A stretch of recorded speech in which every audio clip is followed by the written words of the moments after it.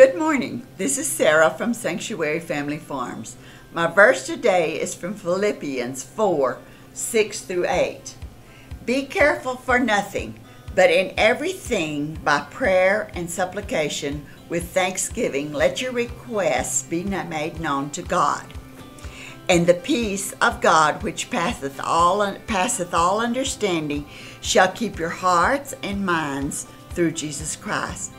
Finally, brethren, whatsoever things are true, whatsoever things are honest, whatsoever things are just, whatsoever things are pure, whatsoever things are lovely, whatsoever things are good report, if there be any virtue, and if there be any praise, think on these things.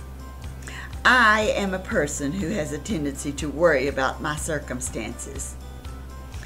When I worry, I am not following the principles of the Bible. The Bible says, don't be anxious about anything.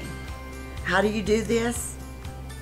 You pray and make your requests known to God, then give Him thanks. If you actually give the situation to God, He will give you a peace that cannot be understood or described. That peace does not necessarily mean that everything works out exactly the way you want it. It is a peace that no matter what life throws at you, you know that God has purpose in the situation. Remember this week to pray and give thanks to God, and He will give you that peace that passes all understanding.